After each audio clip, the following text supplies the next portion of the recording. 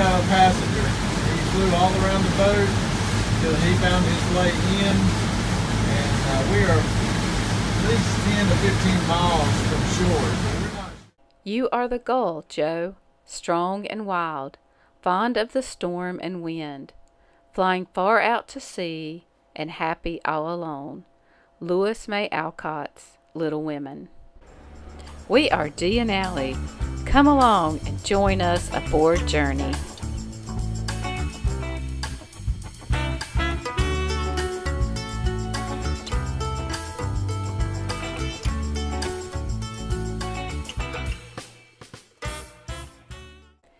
As we left Highborne and headed across to past Nassau, we were out of sight of land when our passenger arrived and found his way aboard Journey.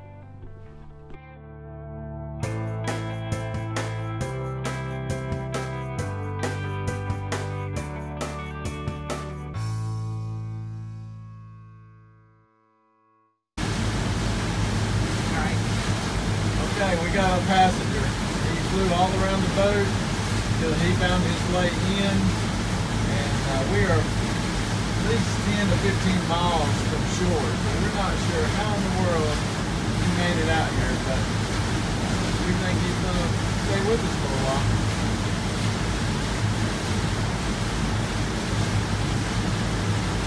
And we shall name him Fred. George.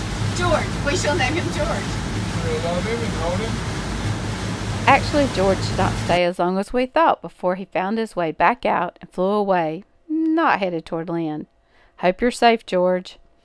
We passed a quiet Nassau area, which was very different from our first view of Nassau, and headed over to Bird Key to anchor, choosing to skip Chubb this time, and it was a nicer anchorage to watch the sun drift into the water.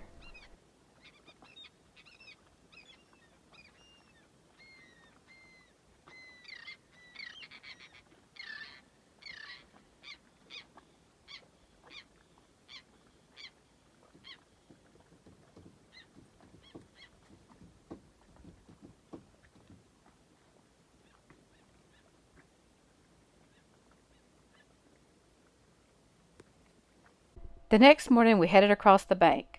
What do you do when you're bored? You search the VHF for anything, and we found the channel the Punta Gorda sailors, as they called themselves, were using to communicate.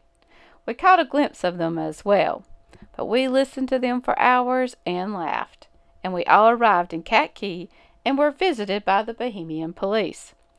But they just checked our paperwork, told us to stay on the boat, and gave us some guidance on the best day to make our crossing.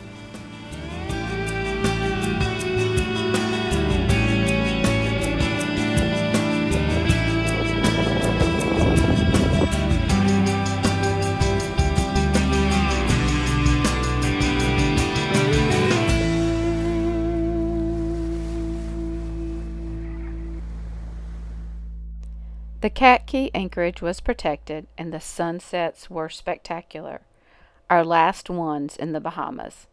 Time to cross back to the States much sooner than this crew had planned.